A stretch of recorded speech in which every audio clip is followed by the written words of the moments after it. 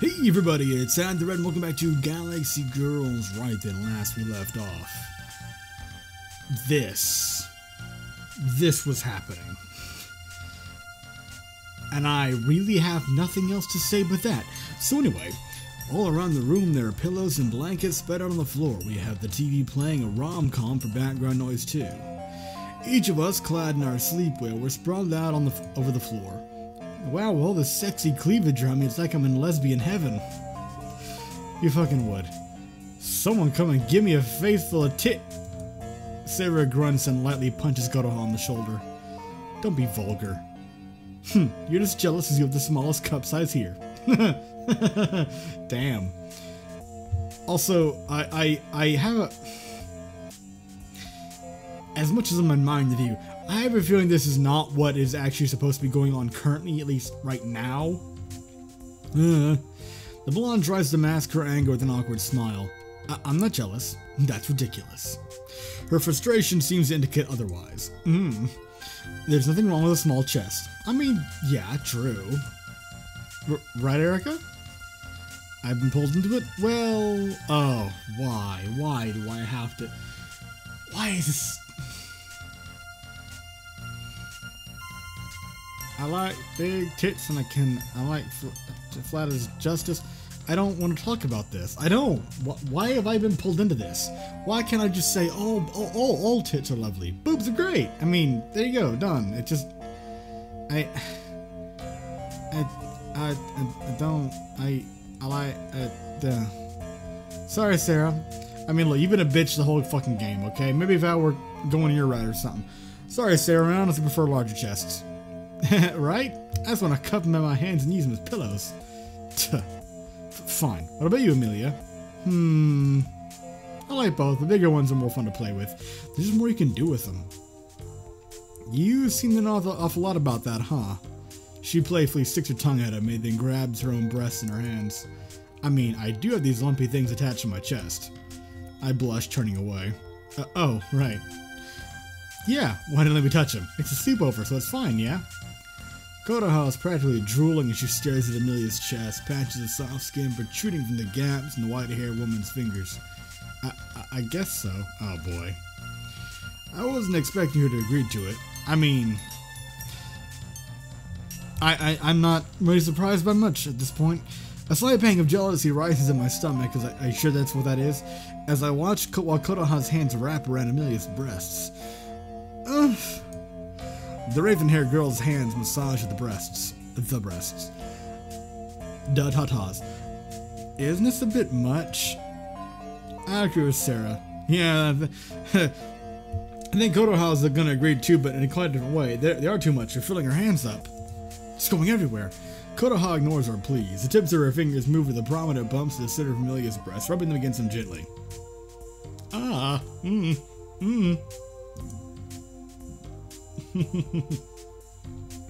Sarah quickly buries her face in her pillow. Yeah, I really don't want to watch people get it on.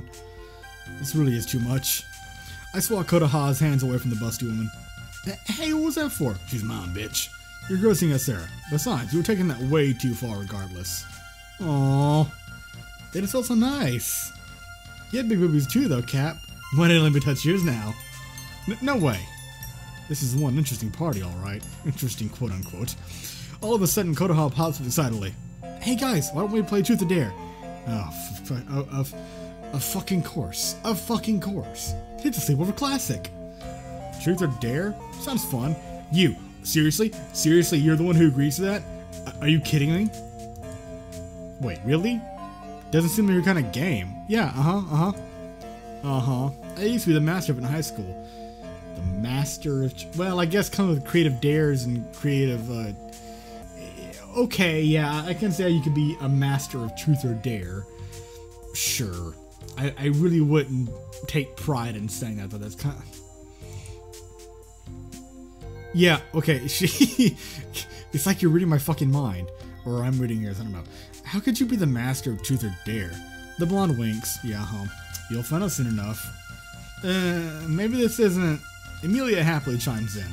Too late, we have to play now. Right, Erica? I agree. Crap. It's just, why? Why did you put this into a scene change when the CG arranges to say, are you winking at me now?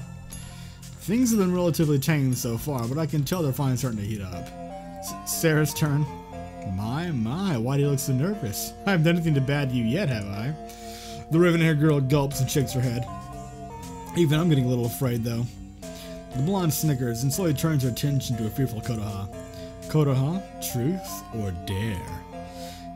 You know you have to take dare. You can't just take truth every single time. Oh, has she been backing out like a fucking bitch? Yep, it's an unspoken rule. I know. Fine, dare me. Sarah's eyes glimmer with mischief. I dare you to strip yourself naked and stay that way until morning. Okay, well, sure. That's from 0 to 100. That's just, well, okay, maybe not 100. Let's just say 0 to 50. It's about halfway to something a lot more, you know. Emilia and I both chuckle nervously. What the hell? You're supposed to be a prude. What's wrong with you? A sly smile crosses the blonde's lips. I make exceptions when it comes to revenge.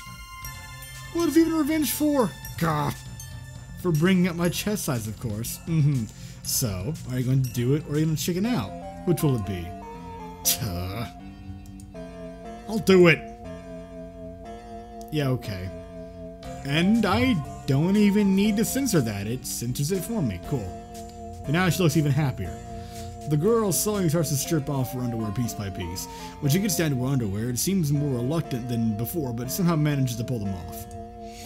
Sarah whistles at her. Nice body. Too bad your breasts aren't a few cup size larger. Hey! Huh. Guess you got your back, huh? Captain, you too? I smirk. Sorry. Well, I don't think you can blame any of us. You did bring it on yourself. Kodaha averts her gaze, blushing. I guess you're right. I did deserve it. Who's next? And suddenly blanket. Sarah slumps on the floor, pulling a blanket over herself. Sorry, but I'm gonna call it night now. You seriously did all that just to get back at me? You ever gonna let me get my revenge on you? Of course. Hell hath no fear like a woman scorned. I stifle a chuckle. As anticlimactic as it is, I must admit that I'm rather impressed by Sarah's clean-cut revenge. Aww. Well, let's stop here then. Besides, we can just enjoy the view now. With a small giggle, her eyes fixate on Kodaha's bare chest. Sure enough. The nude girl blushes, trying to cover her exposed breast with her hands. Guys, this is embarrassing. Don't stare like that. I can't stop. You're too cute. A small pain rises in my stomach. Why don't we all turn in for the night now? It's getting a tad late. Oh, yeah, had noticed. I certainly wouldn't argue with that. It's getting real cold over here. You know, you could have pulled a blanket over yourself any time, right? The raven-haired girl stares blankly at me. Oh, yeah, you're right. Uh-huh. After sharing a chuckle, we begin to settle down. We all pull the covers over ourselves, turning the lights and television off as the friendly banter fades to silence. My eyes flicker over as I begin to realize there's a shooting pain in my back. I groan as I roll around, trying to straighten out my spine. A quiet crack gives me a bit of relief. The pain's slightly dull. I sit up and take a swift look around the room. Amelia's nowhere to be seen, but Kodaha and Sarah are still fast asleep. I should probably head back to my room for now. Alright, kind of, well, defeats the purpose of being there to begin with, fine. I stand up then quietly and carefully tiptoe out the door. Sleep on the floor is the worst. I'm all groggy now, too. Yeah, sleeping on a hard floor sucks. I've never done it on intentionally, really, but I have whenever visiting certain people and they don't have an extra bed or something, I'll have to use like an air mattress. And with my luck, every single air mattress I've ever used in my life has had a hole in it, so I wake up on the ground. Or at the very least, sagging. Fucking things suck. I walk over to the bedside, stretching my limbs as I go. I woke up an hour early, huh? Well, that's not so bad. Maybe I'll take a shower before I do anything else, though. I feel kind of gross. I step into the dining area, feeling clean and refreshed. I look around, but there aren't any signs of the people yet. May as well make breakfast for everyone. If they aren't by the time I'm done, I'll go wake them.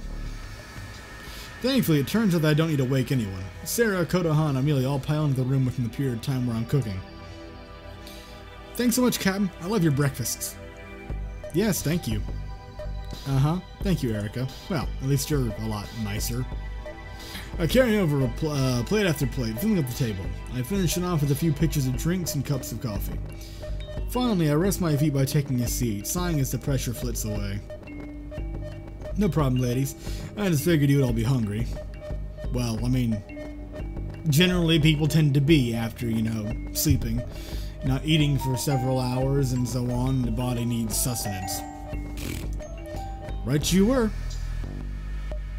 What a shocker. I took a quick glance around the table, admiring the pleased faces of my friends to dig into their breakfasts.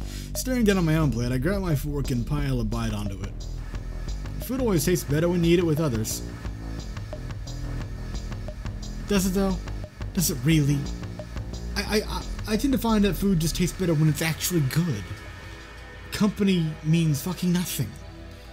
Although, there is the saying that some adhere to that, you know, food tastes better when you make it yourself, assuming you don't ruin it, but it's the accomplishment kind of adds a psychological factor. Why am I rambling on about this? Well, I test all the main systems, my mind wanders. I haven't seen Amelia since breakfast. She didn't come back for lunch. It's so unlike her. Okay. I wonder if she's feeling sick. Her narration to eat every meal is, well, strange. Wait, she's not shoveling food into her mouth. What the hell? It's... Okay. Maybe she's just busy. I mean... I saw her moving from one side of the room to the other. I suppose I shouldn't worry too much, but it feels like I can't get out of my mind lately. Ugh! Crouching out in front of a panel, I continue my work. Maybe I should distract myself.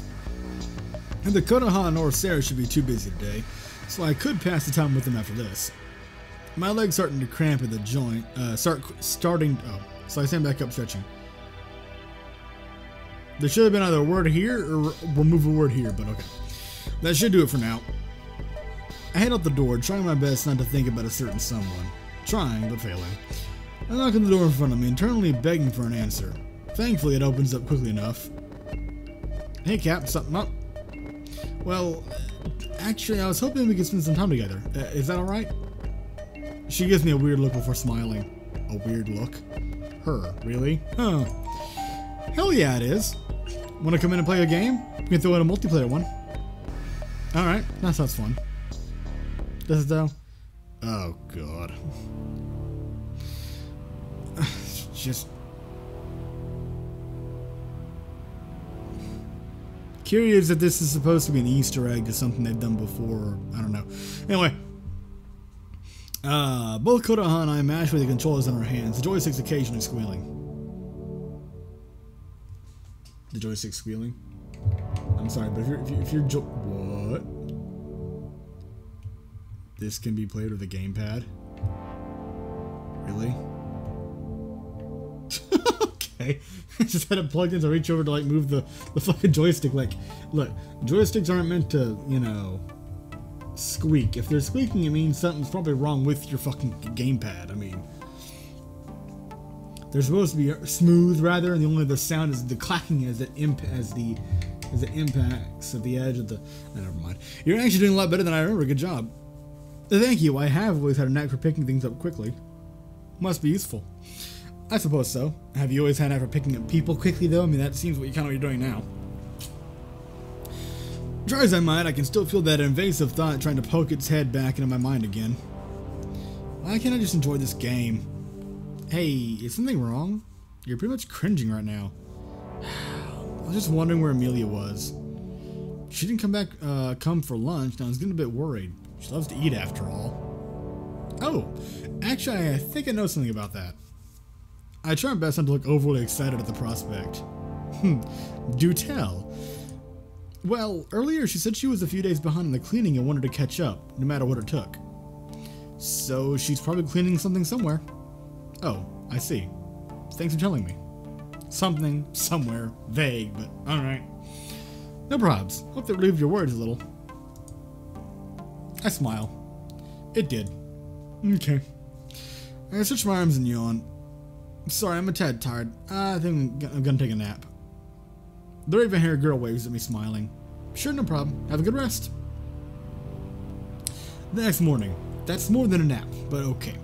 I roll from side to side, slowly finding myself awakening. I rub my eyes to the backs of my hands, yawning. Afterwards...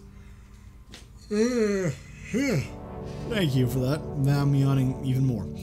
Afterwards, I take a quick look at the clock. As do I. Something later than I wanted to. Oops. Tell me about it. Like a wayward rolling pin, I fall off the bed onto the floor, wasting no time to head back out. I'll just go for a walk.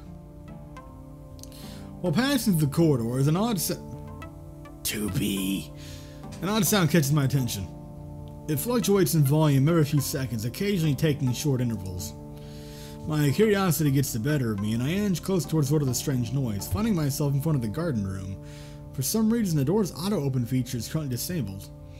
The temptation to take a peek is too great.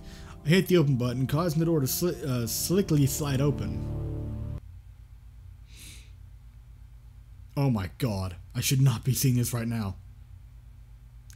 While I have a sneaking suspicion what it is that she is seeing that she should not, quote-unquote, be seeing, I'm going to leave that for the next episode. Thank you very much for watching. Hope you enjoyed, and I will see you next time.